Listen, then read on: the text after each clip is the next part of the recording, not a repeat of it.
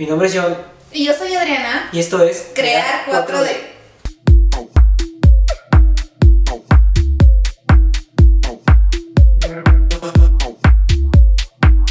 Hola, ¿qué tal chicos? Como recordarán, en el video anterior realizamos la impresión de la parte de una prótesis de una pierna.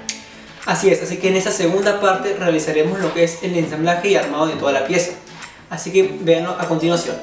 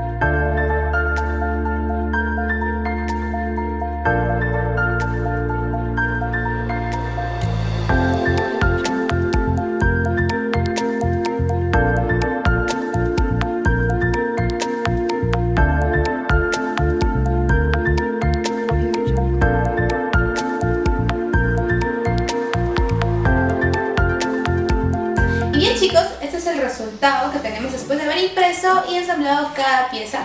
Si bien es cierto, aún no está lista totalmente para su uso, pero es lo más cercano que tenemos al producto final. Así chicos, también recordarles que nosotros realizamos este servicio de impresión. Pueden realizar no solamente una prótesis, sino diferentes tipos de modelos de los cuales estaremos colgando en nuestra página de Facebook. También recordarles que estamos cumpliendo 10 años en el mercado y estamos celebrándolo con increíbles ofertas que pueden revisar en nuestra página web y también en la página de Facebook. Así es chicos, y esto ha sido todo por el video de hoy. No olviden también suscribirse a nuestro canal. Nos vemos pronto. Adiós.